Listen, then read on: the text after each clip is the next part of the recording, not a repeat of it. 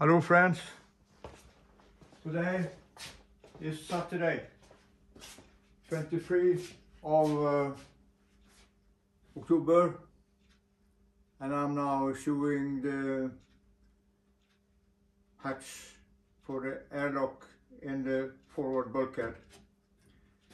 It's not a swinging door, it doesn't swing this way, that way, it's not a sliding door that way, it does